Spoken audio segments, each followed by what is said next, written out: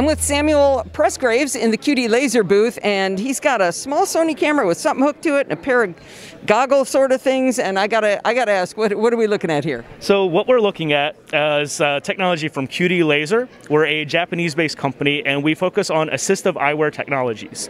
What specifically you're looking at here, for the example of the Sony digital camera, is we have an attachment that allows people with low vision or potentially no vision, according to a doctor. And I will get to an actual story from yesterday that kind of hits on that. But it attaches to a digital camera and allows them to actually see the image that they wanted to be taken a picture of. This is to take a photo or to be able to see? This is to be able to see. When you said the wearable, I'll also transition to that in a moment. But this allows someone that might have been a photographer before or had those childhood images of my hometown. And we actually have a demo video playing right now. This gentleman is from Okinawa. He lost his sight when he was a child, and his mother was devastated. He'll never be able to see again.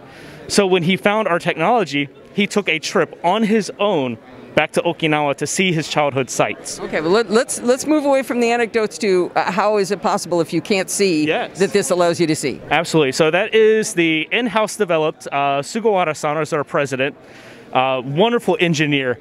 He came up with a technology using a laser, wide beam, wide field laser, directly projected onto the retina. So you require a healthy retina, but you could have it doesn't have to be an entirely healthy retina. We do need a healthy optical nerve, and at least a portion of the retina is still functional. So, you know, if we look at it, if it was a rectangle, you could say the top half could be completely gone, but the bottom half is still functional. What about the center, like with macular degeneration? That works perfectly with the digital camera attachment here, because we can take advantage of the optical zoom. So even if the dead center is blurred out, you can zoom out and you'll still see everything that was originally in your center of focus. Oh, interesting. Okay. Also with this camera, for someone like me, I have 20/20 vision, so I'm not a low vision person.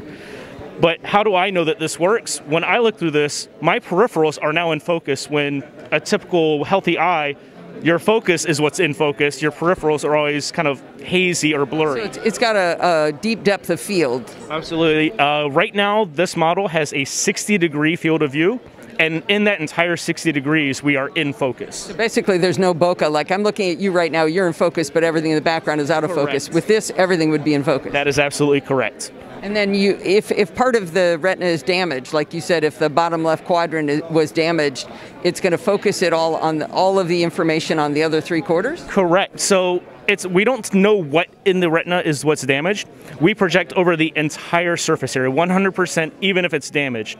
So by getting that entire image, constantly using the MEMS scanner, it's going to constantly be drawing that picture over the entire surface, filling in all of those gaps for you. Now, most people think shooting a laser into your eye is a bad idea. Absolutely. When I first heard that, I said the same thing. I said, wait. Every laser pointer I pick up says, do not point at eyes. Our laser is actually lower power than the lights that we're standing under right now. We are classified as a Class 1, not a dangerous device. And we've been rated through a clinical trial in the EU that took place over almost an entire year, where they said this is safe for everyday use and its intended purpose. Okay, great. I think the gentleman here, Eric, quoted the how many watts or microwatts? It's less than 1.6 microwatts of power. And that's considered safe for straight in the eye. Okay, great. Because we've had a lot of people. I'm going to actually move to our wearable, because this kind of fits into a better scenario. The camera is great for portability. You know, you can take those images, take the pictures, taking photos. Be a photographer, even if a doctor declared you blind. Actually, a case of yesterday, we had a disabled war veteran came in. His doctor said, you'll never see out of your left eye again. His right eye was at about 40%. And he said, can I try it? I said, absolutely, that's why we're here. So he holds the camera up to his right eye and he goes, oh my God, I can see everything. He could actually see the entire room. He was sitting and playing with a zoom. And he goes, but I wonder. And he put it over his left eye and he goes, oh my God, I can actually see something. Do you know what kind of damage he had?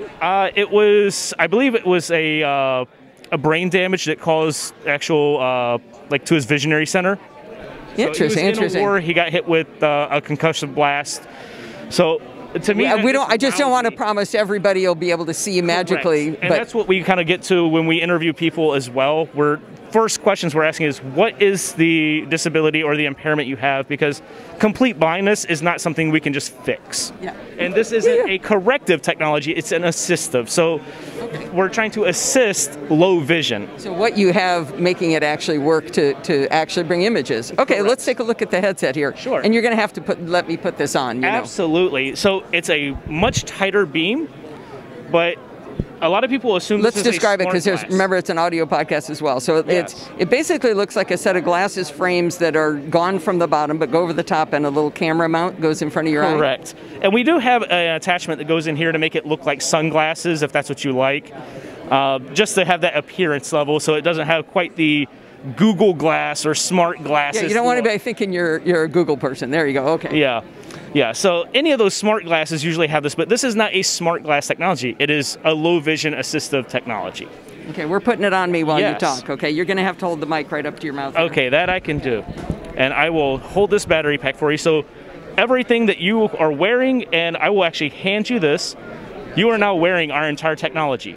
So I'm holding something about the size of maybe a big, thick iPhone. Yeah.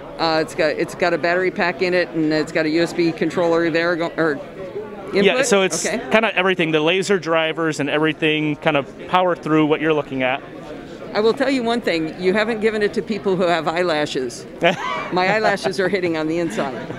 It's very precise, so we are working on a way to try and make it so when you just stick it on your face, it's right there where it needs to be. Right now, you kind of notice you have a little adjustment. We've got the adjustment screws up on the top to kind of get the angle perfect for your eye.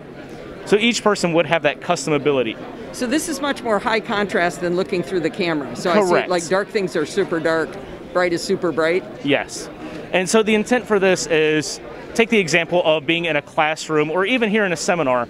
You want to take notes and you want to be able to see at the same time. Right. Well, if you have low vision, it's going to be hard to, if you have glasses or some other technology, you normally have to hold that and then put it down to write your note. Good point. Yeah, yeah. Having this as a wearable, you could now just look up and look down between a person's face, a notepad that you're writing on, or your other, a cell phone, tablet. It's zoomed up quite a bit as well. So right here on the side, you have a zoom wheel. Oh. You just click up and click down for your different zoom in and out. Let me try this.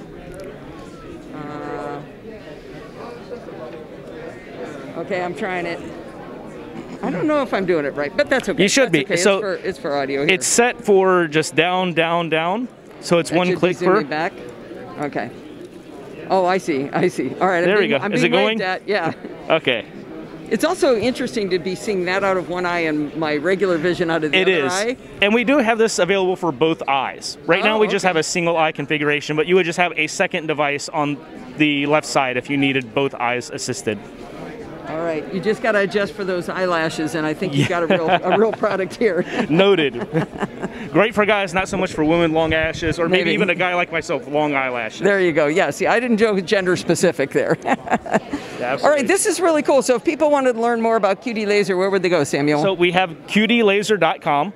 Kept it nice and simple for everybody. Nice. We do have a QR code, which I can give you this if they want to do a screenshot during the video feed or something. But please take that information. One of the best things, if you really want something moving that is a real-life testimonial, we did a campaign in Japan called With My Eyes.